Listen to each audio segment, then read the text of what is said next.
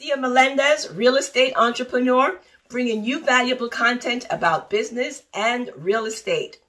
Today I want to talk about a subject that is pretty scary for all of us, having problems paying your mortgage. Believe me, it can be scary. My husband and I have been there. We got through it, and if you're one of these people, you will get through it too. I would like to look at two avenues for help that we have currently: deferment and forbearance. A lot of people use the words interchangeably, but there is a big difference between both of them. Before I dive into the subject, please remember to give me a thumbs up if you like the video and subscribe so I can continue bringing you more valuable content. Deferment is where your lender actually defers your current mortgage monthly payment and adds those payments onto the end of your loan. With a deferment, you are just taking a few months off paying for your mortgage, and those payments are automatically added at the end of the mortgage. For instance, if your mortgage is currently 20 years and you defer payments for 3 months, you would basically be extending the life of your mortgage by 3 months. Our lender reached out to us last summer at the height of the pandemic and offered us a 3-month forbearance, and we decided to take it. It was for our commercial property. We don't have any intention of trying to pay that mortgage off anyway, so why not? They basically allowed us to miss 3 months of paying the mortgage, and that 3 months is going to be tacked on to the end of our loan. It was a great win-win situation for us. Every lender handles deferments differently. Usually they're offered to people that have been up to date with their mortgage with no prior credit problems. So reach out to your lender and see if this is an option available to you. Now let's look at forbearance. With a forbearance, it's a temporary holdback from making your monthly mortgage payment. Could be from 3 months to up to 12 months. But at the end of that period, the bank would expect you to pick up or basically catch up and become current with any of your missed payments. Now, a forbearance differs in that with a forbearance, your lender is giving you a period of not paying your mortgage, but at the end of that period, whether it be 3 months or 12 months, they would expect you to pay back that lump sum and also to continue with your regular monthly payments moving forward. How they decide you're going to pay back that those missed payments, is what makes difference between a lot of lenders. If you skip payments in April, May, and June, on July 1st, all of those payments are going to be due plus July's payment. Homeowners who don't fully understand this may find themselves blindsided when they receive a massive bill down the line. Of course, with the current CARES Act, our government has made it easier for us to renegotiate those forbearance payments. They don't want to see a massive load of foreclosures all over the country. Overall, forbearance is saying, listen, something has happened to my financial situation and I cannot pay. What can you do to help me? Both mortgage deferment and mortgage forbearance is a temporary stop on making your monthly payments. But afterwards, those missed payments will be expected to be made. Lenders may choose to structure a payment plan for your missed forbearance payments, okay?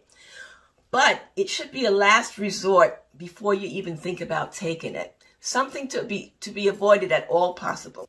In a little while, I'm going to tell you some of the important questions to ask your lender if you decide to go for a forbearance. But remember that when you have a forbearance, it doesn't necessarily mean that the interest will stop accruing, and it does not mean that you're not going to have to make that principal and interest payment at some later date. Listen, basically, they're not giving us anything. While a short-term forbearance could lead to credit issues for some families down the road. Regardless of whether we contemplate a forbearance or deferment, be very clear that the banks are not giving us anything. Nothing is free.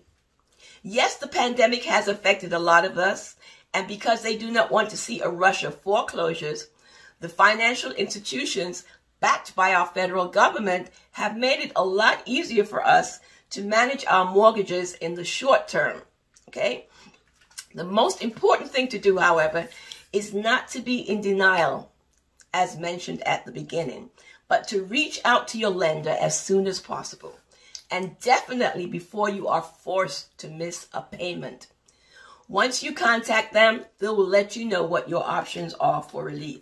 Now, this is key. Don't wait until you can't pay your mortgage to call your lender. Call them before you have problems. That is the key to not having your credit report suffer substantially. Now, let's think about it.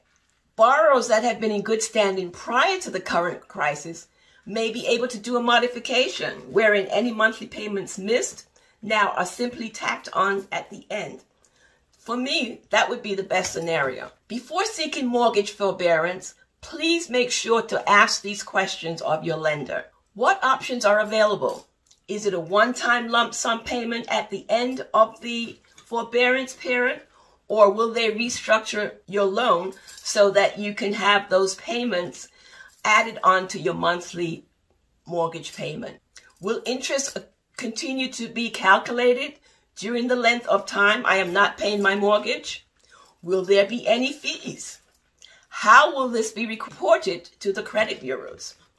Do I need to pay my escrow to cover taxes, insurance, and mortgage insurance during this forbearance period? Very vital question to ask. Remember, if you ignore your financial problems, they will only get worse. Believe me, like I said, I have been there. I know how it can be. Whether forbearance or deferment, the effect on your credit report should be neutral if you act in time before you have problems. It's not positive or negative on the credit report, but we know that if you actually miss a payment without your lender being aware of it, that will ding your credit significantly. One thing to keep in mind is that now, if you can pay your mortgage, just go ahead and pay it and don't ask for relief. It's always better to make your monthly payment if you can. Another thing to remember is that it's very important to get whatever they offer you in writing. Okay, let them specify exactly what is going to happen so that down the road, if there's any discrepancies, you will have something in writing to verify what they said and what they're going to allow you. Bottom line is, don't ignore it and just not pay anything and pretend it will go away. That's absolutely going to affect your credit report in the long run. Whether forbearance or deferment, the effect on your credit report should be a neutral if it's something that you plan for in conjunction with your lender. But you know that if you just willy-nilly miss a mortgage payment, that is going to dig your credit significantly, and it does take a while for those missed payments to come off your report. So get it in writing, reach out to them, find out what's available, ask the questions, and get it in writing. Good luck until the next time.